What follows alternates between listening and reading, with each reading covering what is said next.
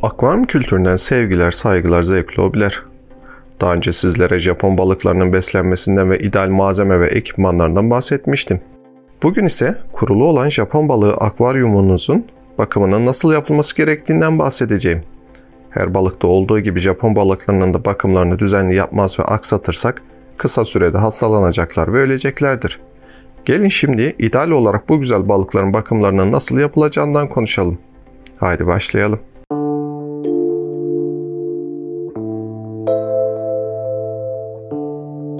Öncelikle sevgili dostlar, videolarımızın daha çok hobiciye ulaşması adına beğenmeyi, abone olmayı ve özellikle de kanalımızı eş, dost ve arkadaşlarınıza önermenizi rica ediyorum. Evlerdeki bütün balıkların güzel yaşamaya hakkı var. Ayrıca bizi Facebook ve Instagram hesaplarımızdan da takip edebilirsiniz. Balıklarımızın günlük hallerini ve özel görüntülerini her gün sosyal medya hesaplarımızdan paylaşıyorum. Akvaryum balıkları arasında en çok tercih edilen türlerden biri de Japon balıklarıdır. Bunun başlıca sebebi bakımlarının kolay olmasıdır. Ancak bakımlarının kolay olması hiç bakıma ihtiyaç duymadıkları anlamına gelmemelidir. Örneğin soğuk suda yaşayabildikleri için akvaryumda ısıtıcı bulunması gerekmez. Ancak bu onların 15 derecenin altında beslenebileceği anlamına da gelmemelidir. İdeal oda sıcaklığı olan 20-22 derece arasında rahatlıkla beslenebilir ve bu sebeple de ısıtıcı kullanmaya gerek yoktur. Pek çok hobici Japon balıklarının fanusta beslendiğini düşünmektedir. Aslında bu yanlış bir kanaattir. Bu kadar dar alanlarda yaşamak hiçbir balık için sağlıklı olmadığı gibi Japon balıkları için de oldukça sağlıksızdır. Daha önce de söylediğim gibi akvaryumlarda yararlı bakteriler sayesinde balıklarımız sağlıklı bir şekilde yaşamaktadır. Ve bu yararlı bakteriler fanus gibi ortamlarda yeterince çoğalamamaktadır. Yine bu şekilde filtre sistemi olmayan bir ortamda balık dışkılarından kaynaklı oluşacak amonyak sebebiyle balıklarınız zehirlenecek ve ölecektir. Biraz önce de söylediğim gibi Japon balıklarının bakımı kolaydır. İlk olarak onları uygun bir akvaryumda beslemelisiniz. Balık başına 10 litre su en idealidir. Sonrasında uygun bir filtre seçmelisiniz. Filtre sistemi seçimi yaparken akvaryum hacmine dikkat edilmeli, uygun bir filtre seçimi yapılmalı ve bu sistemin düzenli olarak bakımlarının yapılması gereklidir. Sizlere daha önce akvaryum hacminize uygun bir dış filtre kullanmanızı önermiştim. Ancak çoğu hobici Japon balıklarını küçük bir akvaryumda beslediği için ya şelale filtre ya da pipo filtre dediğimiz filtreler kullanabilirsiniz. Küçük akvaryumlarda dış filtrelerin akıntısı fazla gelebilir. Rutin olarak yapacağınız bakımların ilki bu filtre sisteminin temizliğidir. Zamanla bu filtreler kirlenecek ve görevlerini tam olarak yerine getiremeyeceklerdir. Filtrelerin temizliği yapılırken mutlaka akvaryum suyu kullanılmalıdır. Akvaryumdan alacağınız suyla filtrelerin süngerlerini iyi bir şekilde yıkamalı ve sonra tekrar yerlerine takmalısınız. Buradaki amacımız filtre sisteminde yerleşen yararlı bakterilerin çeşme suyuyla ölmesinin engellenmesidir.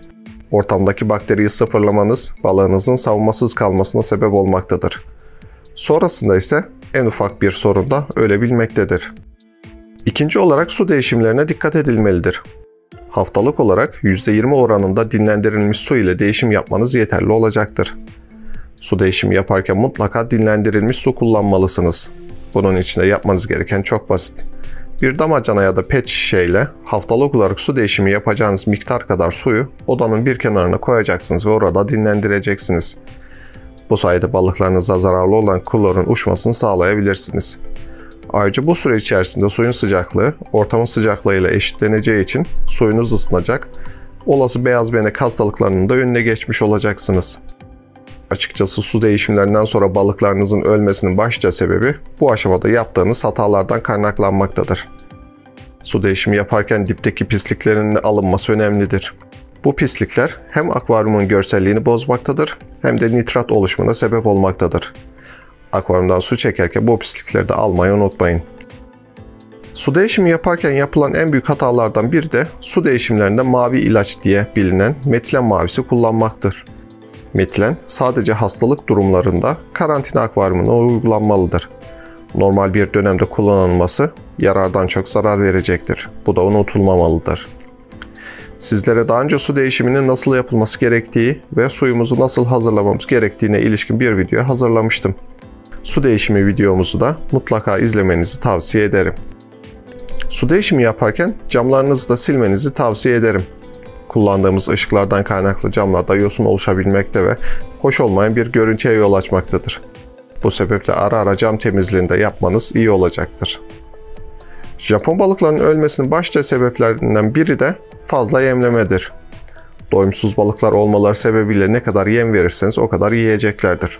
Sonrasında ise fazla yemekten dolayı hazmedemeyecek ve öleceklerdir. Ayrıca fazla yem yemeleri nedeniyle akvaryum suyunu da hızlı bir şekilde bozacaklardır. Çünkü fazla yem yemeleri demek fazla dışkı çıkarmaları ve suyu da daha fazla bozmaları demektir. Bu sebeple özellikle de etçil beslerken fazla yemlemeden kaçınılmalıdır. Sabah ve akşam olmak üzere 1-2 dakikada tüketecekleri kadar yem verilmelidir. Burada hangi yemleri kullanmanız gerektiği de çok önemlidir. Yem almak için pet shop'a gittiğinizde sizlere Japon balıklarına uygun olmayan yemler verilebilmektedir. Sizlere daha önce balıklarda kullanılan yemlere ilişkin video hazırlamıştım. O videomuzu da izlemenizi tavsiye ederim. O videoda bahsettiğim tüm yemleri güvenle kullanabilirsiniz. Bahsettiğim yemlere ek olarak haftada bir kez canlı yem verebilirseniz balıklarınızın gelişimi çok daha iyi olacaktır.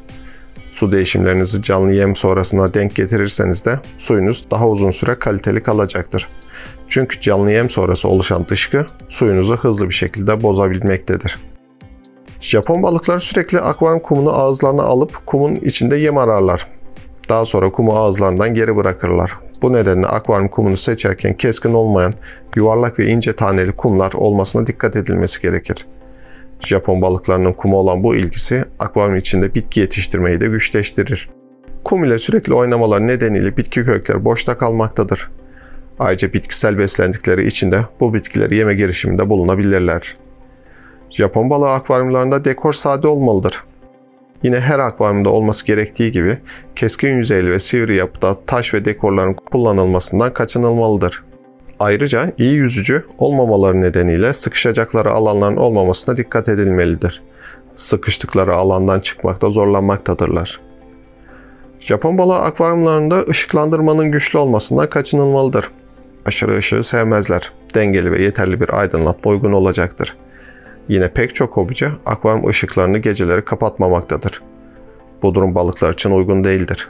Balıkların da aynı insanlar gibi gece ve gündüzü yaşamaları gerekmektedir. Bu sebeple akşam belli bir saatte ışıklarının kapatılması onların dinlenmeye geçmesine fırsat tanıyacaktır. Japon balıklarının beslenmesi, bakımlarının yapılması kadar önemli olan bir diğer konu ise onları sahiplenirken sağlıklı balıklar tercih edilmesidir. Sizlere daha önce balık alırken dikkat edilmesi gereken konulardan bahsetmiştim. O videomuzu izleyerek balık alırken farkına varmadan yapılan hataların önüne geçebilirsiniz. Hasta bir balık alıp onu kendi akvaryumunuza koymanız, kendi sağlıklı balıklarınızın da hastalanmasına sebebiyet verebilir. Son olarak ise Japon balıklarını hangi balıklarla besleyebileceğimizden bahsetmek istiyorum. Bildiğiniz gibi barışçıl yapıda bir balıktır. Ancak etçil bir yapıya da sahip olmaları nedeniyle küçük balıkları yeme girişiminde bulunabilirler. Büyük balıklar ise Japon balıklarını yeme girişiminde bulunabilirler ve onlara zarar verebilirler. Özellikle tül kuyruk dediğimiz türlerin kuyruklarını diğer balıklar çok hızlı bir şekilde yemektedir. Bu sebeple mümkünse zaten çok fazla çeşit olan Japon balıklarını kendi içinde karma olarak beslemekte fayda vardır. Yanlarına çöpçü, cücevatoz ve pengasus gibi sınırlı türde balık koyabilirsiniz. Bunların dışında diğer balıklarla beslemenizi tavsiye etmem. Evet sevgili dostlar, bugün sizlere Japon balığı akvaryumlarında bakımlarının nasıl yapılabileceğinden bahsettim. Burada önemli olan 3 durumu hızlıca özetlemek istiyorum. Birincisi, akvaryum hacminize göre bir filtre seçip filtre bakımlarının düzenli bir şekilde yapılması. İkincisi, düzenli dip çekimi ve su değişiminin aksatılmaması. Üçüncüsü ise yemlemede aşırıya gidilmemesidir. Umarım bu videomuzda faydalı olmuştur. Sormak istediğiniz bir şey olursa yine aşağıya yorumlar kısmına yazabilirsiniz. Sizlerin de katkısını bekliyorum. Pek çok dostumuz videoyu izliyor ancak hala yorum yapmıyor. Lütfen yorum yapmayı unutmayın. Yapacağınız yorumlarla videolarımız daha çok hobiciye ulaşacak ve bizleri daha görünür hale getirecektir. Beğendiyseniz beğen butonuna tıklamayı da unutmayın. Ayrıca kanalıma abone olmadıysanız abone olarak ve bildirimleri açarak bizlere destek olmanız kanalımızın gelişimi için çok önemli. Akvaryum kültüründen sevgiler, saygılar, zevkli hobiler.